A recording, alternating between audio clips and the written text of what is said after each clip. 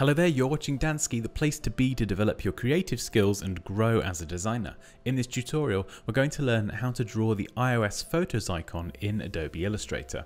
So I've created a new document in Illustrator, 1920 pixels wide and 1080 pixels high. And I'm going to start by selecting the rectangle tool and left clicking from the top left corner all the way to the bottom right corner. And you can give this a fill color of your choice. This is going to be the background. And I've gone with a light grey, and here is the 6-digit hex value for the colour.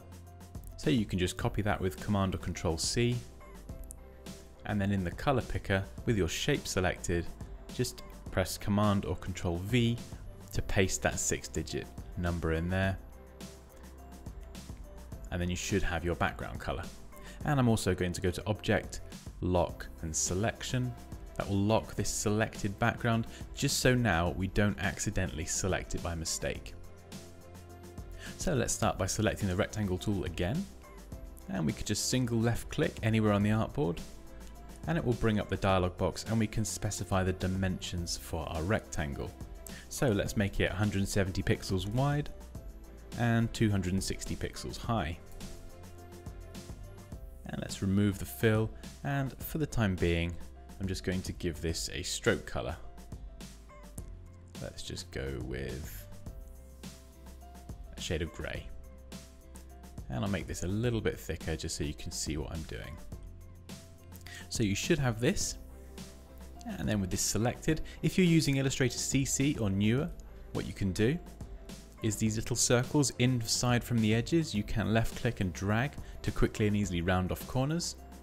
If you are using an older version of Illustrator, so CS6 or earlier, you can go to Effect, down to Stylize, select Round Corners, tick the preview box and specify your radius. And then from the Appearance panel on the right, you can then either edit this effect or you can delete it altogether. So just two different ways of rounding off corners. However, as I'm using a recent version of Illustrator, we can just quickly round these off by dragging on those little circles. Okay, so there we go. And I'm just going to swap the fill and the stroke now, so we have no outline and we just have a solid fill. So what we're going to do next is just hold down Alt and Shift and drag this straight down to create a copy. I'm just going to wait for this to snap in place, and we need to move this down 35 pixels.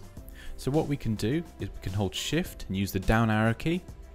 Each nudge of the arrow key with Shift held will move your shape 10 pixels, and if you take your hand off of the Shift key, it will move it 1 pixel. So we simply hold Shift and go 1, 2, 3, and then we take our hand off Shift and go 1, 2, 3, 4, 5. As a quick and easy way to move this 35 pixels lower. And what we can then do is select both of these shapes, go to Edit, Copy, Edit, Paste in place, hold Shift and rotate. And you'll see that by holding Shift it will snap to 45° or 90° increments. And then we can select all 4 shapes and do the same again. So go to Edit, Copy, Edit, Paste in place, hold Shift, and from the corner, rotate, and we're going to stop at a 45° increment this time. So hopefully you should have something like this.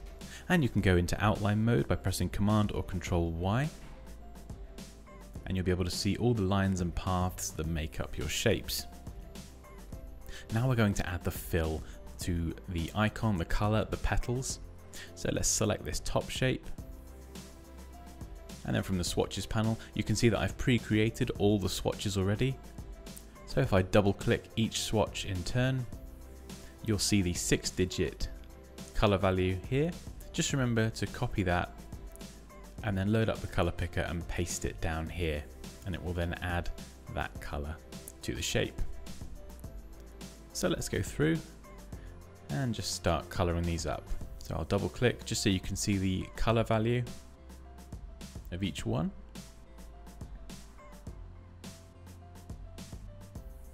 I'll do this nice and quickly, but feel free to pause the video if you'd like to manually enter these colors. Alternatively, what you can also do is search for the iOS Photos icon on Google, copy and paste a JPEG into your Illustrator document, and then just use the eyedropper tool over here on the left to just eyedrop and sample those colors that way, whichever's quicker. So we've got the blue and the purple,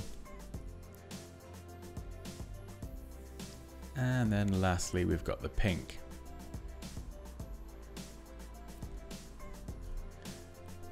So there we go, lots and lots of colors. And what we're going to do now is just drag over all of them because they are all overlapping at the moment. And we're going to blend them all through each other. So let's just change the blending mode in the transparency panel from normal to multiply. And there you go, you'll see all of the shapes and the colors all blend through each other nicely. And what we can do now is drag over all of these and go to Object and Group, and we can now move this around as one shape. And we can also select the ellipse tool and left click and hold shift to draw a circle, and give that a fill color of your choice. I'm going to go with white, and then go Object, Arrange and Send backwards, and it will just put it behind the colorful icon that we've created. And now there's one more thing left to do, and that is to centrally align everything on the page. So we can just drag over both the white circle and our flowery, colourful iOS Photos icon, and select this little option at the top, and change from Align to Selection down to Align to Artboard. And then when we align this horizontally, centrally and vertically centrally, by clicking these two icons here, it will position our icon in the center of the page. And we can also again drag over everything and go to Object, Group, and we can now move this around as well as one object. And there we go, that's how to draw the iOS Photos icon in Adobe Illustrator. As always guys, please feel free to leave any questions or comments below, like this video if you enjoyed it, take care, and I'll see you next time.